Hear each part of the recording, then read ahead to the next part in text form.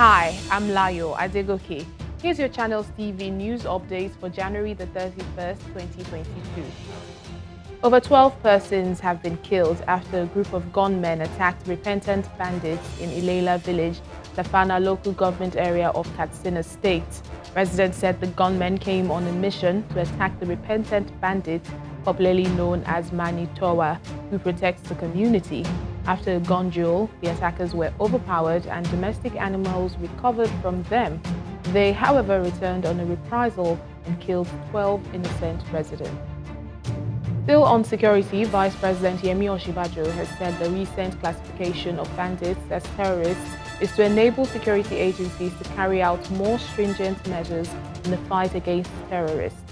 The Vice President was speaking at the palace of the Emir of Katsina during a condolence visit to the state following the death of the mother of the founder of Max Air, Ahiru Bauru Mangal.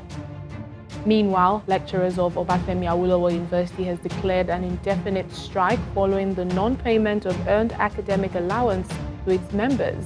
The decision was part of the resolutions reached at the Academic Staff Union ASU Emergency Congress held on Monday.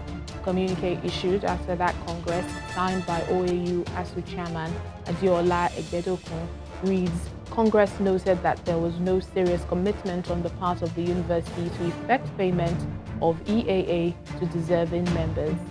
On the international scene, the African Union has suspended Burkina Faso in response to the coup that ousted President Roch Marc Christian Kabore. The bloc's 15-member Peace and Security Council said on Monday it had voted to suspend the participation of Burkina Faso in all AU activities until the effective restoration of constitutional order in the country.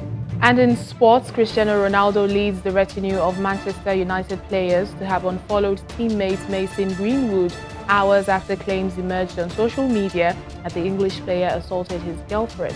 Aside from the Portuguese star David De Gea and French midfielder Paul Pogba have also snubbed Greenwood on the social media platform. And that's the news updates. Don't forget to join us later for the recap. I'm Layo Adegoke. Thank you for watching.